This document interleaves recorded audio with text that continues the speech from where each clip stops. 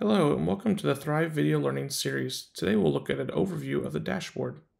When you log into Thryv, the dashboard serves as your at a glance of the software and is your home screen for Thryv. At the top of the screen you'll find your actions. These can be edited to be the 6 that you use the most. To do that, you can simply drag and drop, or you can click on the X and remove these and replace them with the 6 that you use most commonly.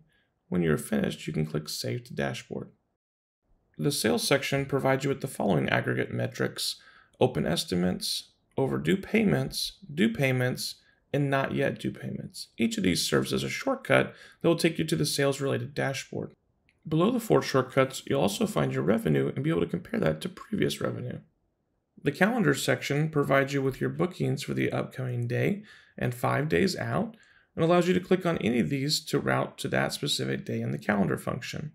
It will also give you an overview of your total bookings for the week and for the month. The marketing section on the bottom left shows you any upcoming or scheduled campaigns, as well as any clicks and views on recent campaigns.